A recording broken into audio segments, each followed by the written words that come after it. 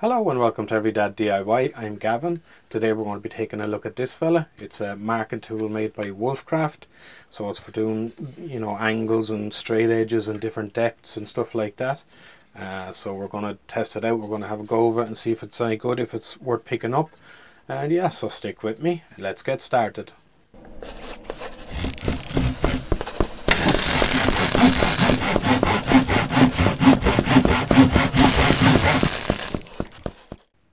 Okay, so before we actually start marking that, and I just thought I'd give you a better look at it. So yeah, you can see along here we've got all our measurements. They're going along at an angle, and the same here. Then we've got our different size holes here, and then we've got a straight line here with measurements as well. Then we've got our angles here with, I think it's 30, 45 and 60 degrees. Then we have our ruler along here as well, so that's the straight ruler. There's a little lip on the side, that's so you can pop it down on stuff. And we've got another ruler along this edge, and then we've got another one of these angle things, the same as this one, only it's going the opposite direction. And then we've got all our holes then for our different sizes, so it looks like it goes all the way from 0 up to 55. Yeah, so let's start marking out and see how useful it actually is. Okay, so let's do some marking out and see how we get on. So the first thing I like is this edge along here. So you can just put it up against the mark like that. And then you can come down, say, all the way to 100 or whatever you want. Then you can also put it this way and do your angles. So you could draw a radius, or if you wanted, this would be like your 45-degree angle. Or if you wanted to say a 30-degree angle, you would put your mark here, and when you mark your line here, between this point and that point is a 30-degree angle. So you just put your edge along like this, and then just draw out your 30 degrees. That's actually going to be really handy for me because I kind of struggle with angles. I'm alright with the standard ones, 45 and all that, but as for getting a 60-degree or an 80-degree angle, having a hope, so that's going to come in really useful.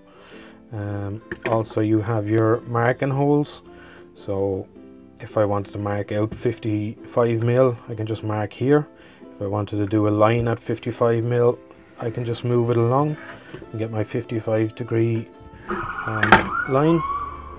There's a nice little splinter.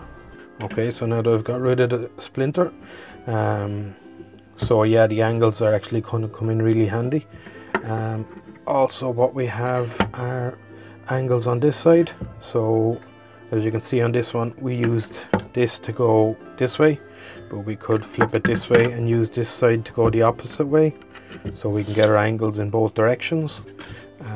So that's why it's really handy to have the two of them. Also on this side we have a little line here for your depths, and then we've got our holes as well, so you can draw out your little holes.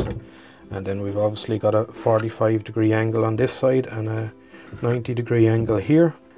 So that's pretty much all. There's a ruler along the top here as well, so you could mark out this way. So on this side you've got your ruler here, and on this side you've got your ruler here.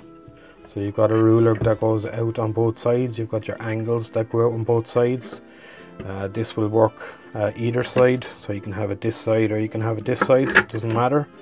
Then you've got your ruler along this edge, which works both directions as well. And yeah, so it's really helpful, it's really handy. And then you've got your holes here as well. The only things I don't understand are these, which in my head is for marking out along an angle, but I don't actually know how you would use that. So if you're up on that, let me know in the comments.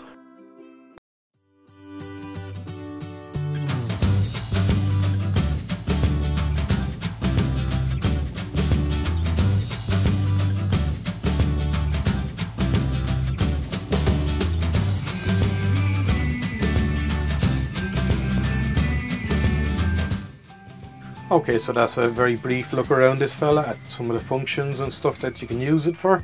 I'm actually very impressed with it. I really like the angles. That's going to be something that's really helpful to me. Normally I just wing it, so that is actually going to be useful. And I also like this marking gauge. Normally I'd use an ordinary marking gauge or a combination square or something like that, but with those you actually have to measure them. So with these they're already measured, you've got your holes, you can do them very fast. So that's going to help no end. And yeah, I like this ruler as well that it puts up against it and you can make your mark then. Yeah, so I'm really impressed with it. If you're interested in picking one up, I'll leave a link down below. And other than that, thanks for watching. If you liked the video, give it a thumbs up, and if you haven't already, hit that subscribe button. I'll see you in the next one.